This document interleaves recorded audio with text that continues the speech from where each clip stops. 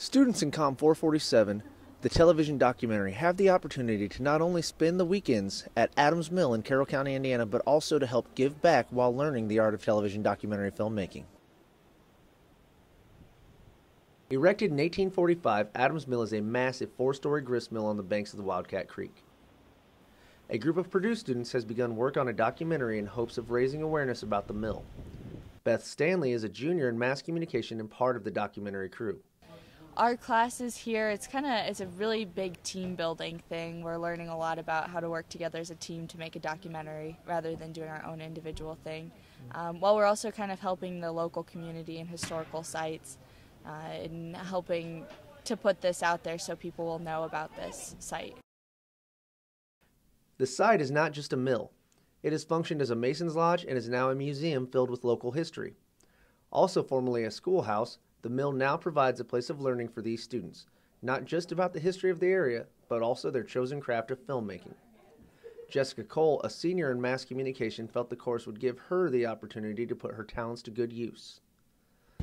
I like filming and I like editing, and the documentary class I felt would let me, tell a story that I feel is important. The class spends their time at the mill learning to shoot video, light interviews, and exploring the mill for that next great shot.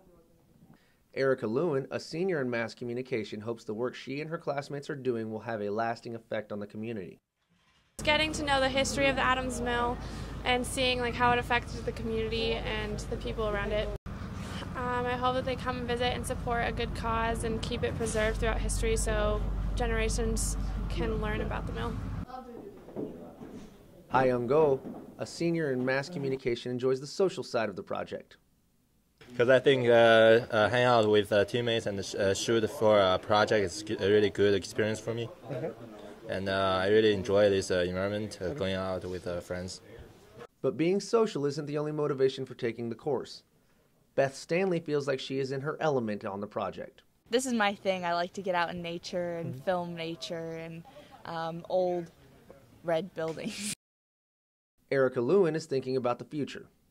And I like film, and I heard that it was going to be aired on PBS, so I wanted to get my name out there and build my resume.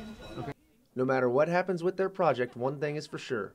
There have been a whole lot of laughs at Adams Mill. Reporting for Fast Track, I'm Chris North.